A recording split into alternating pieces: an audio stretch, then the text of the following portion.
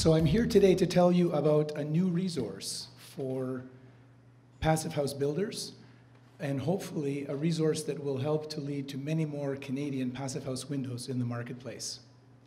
And it is the BC reference procedure for using THERM to determine window performance values for use with the passive house planning package. A very long and cumbersome title, which we are hoping that people will think of as the BC reference procedure, because it was funded by the BC government. It's a public resource funded by the Ministry of Energy, Mines and Petroleum Resources with funding from the BC Innovative Clean Energy Fund. And we pitched this project from RDH to the Ministry of Energy as a way of providing Canadian and BC window manufacturers the tools to design a passive house window. Because the glass data is in the International Glass Database. They all have THERM models and window software they use for designing their windows. And there was no easy way to determine the metrics required for the passive house planning package with those tools. So we worked together with Peel Passive House Consulting in our proposal to the government, which they accepted and funded. And so this work is jointly owned, well, not jointly owned, it's public, but it was produced jointly by Peel Passive House and RDH. So it was a collaborative effort, and we're presenting it to you today. And really, I'm going to reprise with you today the message I'm giving to window and door manufacturers at the Windoor Trade Show, which is taking place today and tomorrow at the International Center by the airport. And our message to Canadian window manufacturers is this: consider the passive house market for your next generation windows. And a new THERM procedure shows you the way. We want to introduce this procedure to them in order to facilitate local design of passive house products. So first of all, I'll tell you, where can you get this procedure? The easiest way, it's a free download from the Fenestration Association of British Columbia. The government chose this association to funnel their innovative clean energy funds, which funded several projects related to energy efficient fenestration, including this one. So if you search for BC reference procedure or for PHPP-THERM reference procedure in a search engine, you type it in there, you press the button, and you get some hits. And I like to use startpage.com because it anonymizes your searching while using the Google search engine. And pick one of these. One of these goes to a website that just lets you download the PDF file without any context.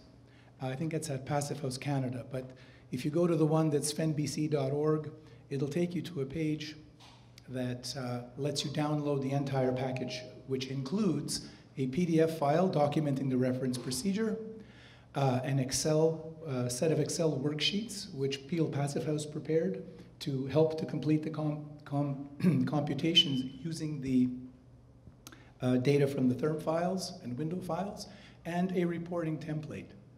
The idea is that reports prepared with this methodology are going to have a kind of a standard content format. There are reporting requirements in the procedure. There is a standard reporting template, and the hope is to make these reports easily recognizable as a valid way of demonstrating that your product has a particular set of PHPP metrics. As you open the document, inside you will find a very helpful note from the Passive House Institute, and I'll read that to you here because I think it's very important to establish the credibility of this procedure.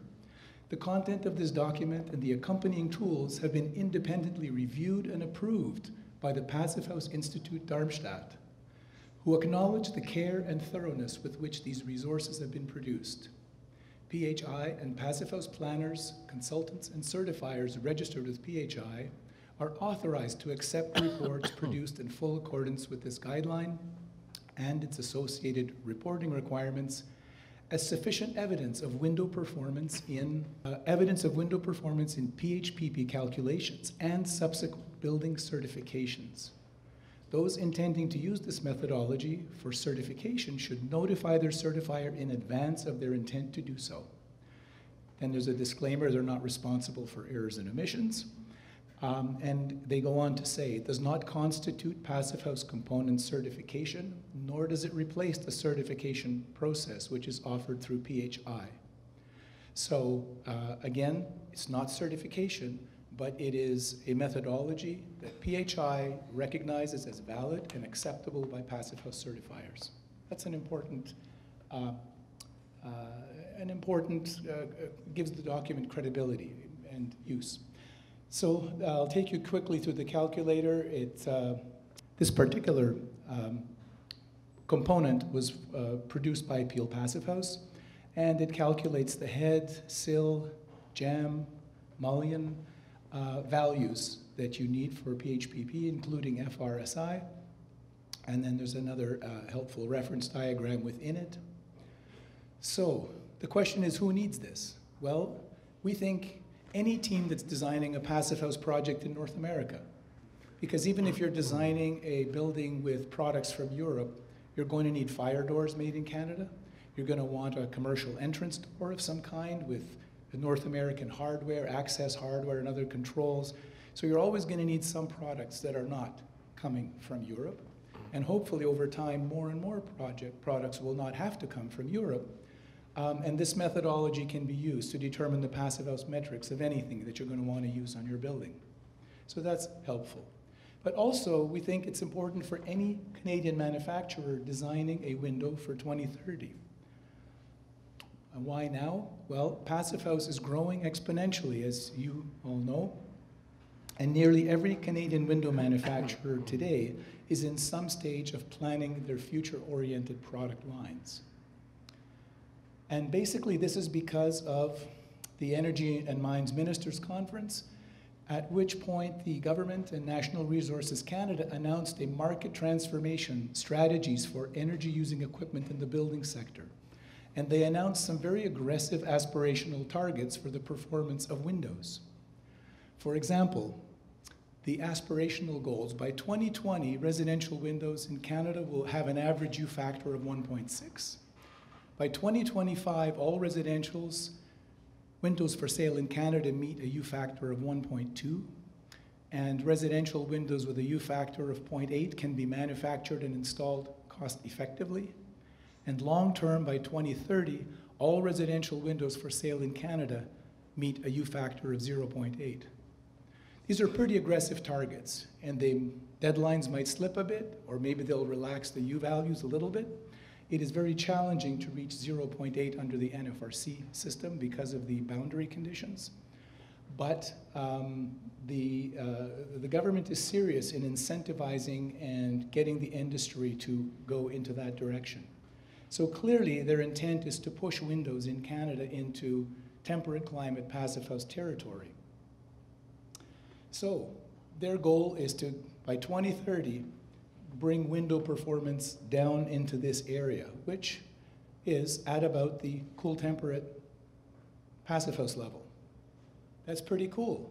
Well, if that's your end goal, if this is something you as a Canadian window manufacturer are going to be encouraged or incentivized or possibly forced to do at some, in the next 10 years, then maybe you should think about another market for those windows. Maybe you should think about designing a passive house window, because people are buying passive house windows today. They're not buying 0.8 Canadian-made windows for regular construction projects.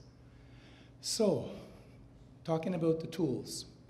The procedure allows you to calculate UG, UF, UW installed, the SI values, spacer value, the install value, and the FRSI for any fenestration product.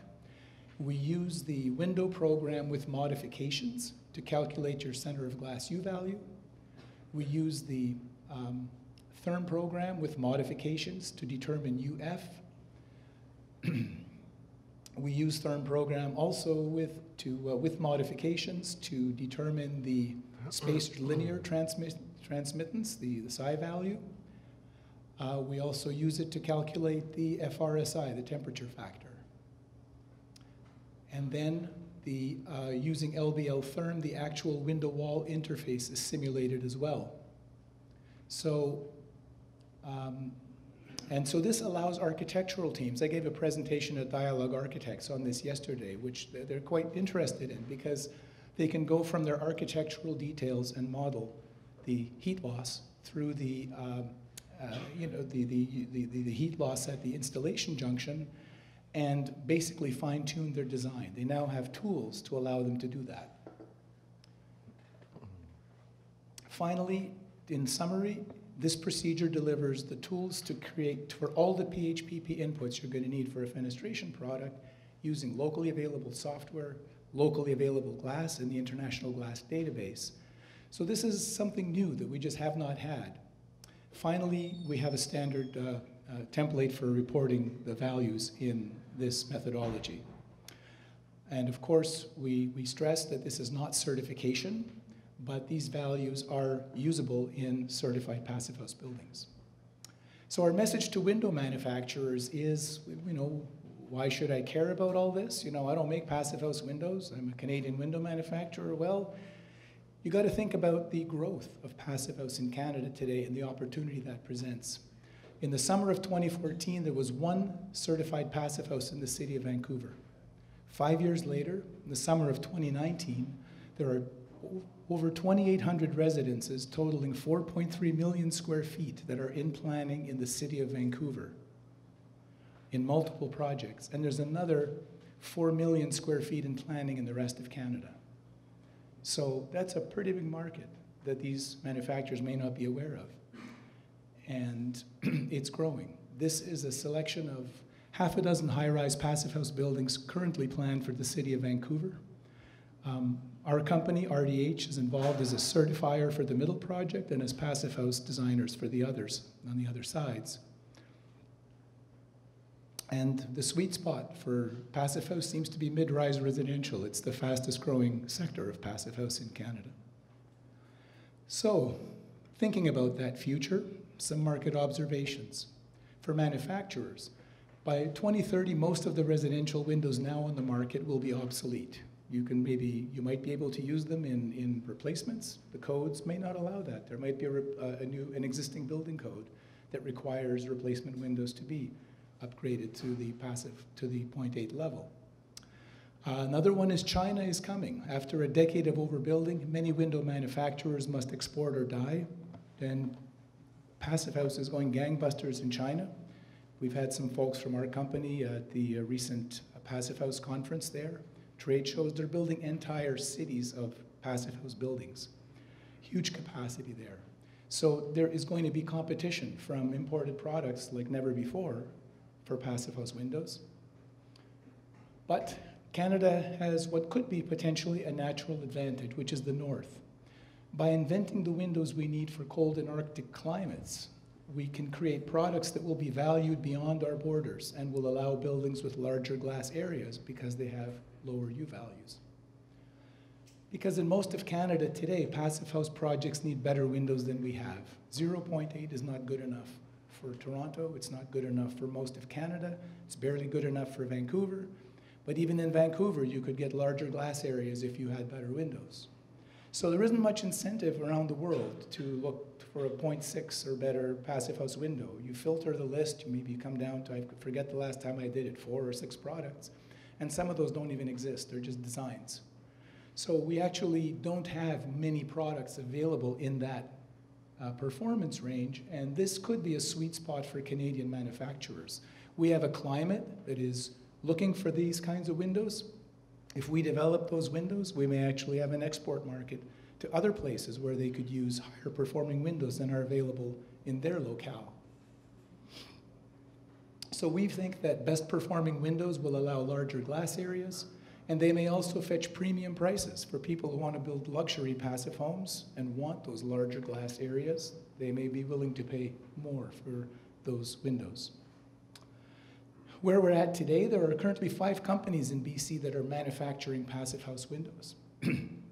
Euroline, Initec, Cascadia, Fenster, and Westec. 2 of these are UPVC products based on European designs. Cascadia Windows, this product is very interesting. It's a Canadian, completely Canadian design product. It's fiberglass framed You can make outswing casement style windows. You can make tilt and turn windows from the same framing system. You just flip it around and have slightly different hardware. And it can be adapted to larger assemblies like window walls as well.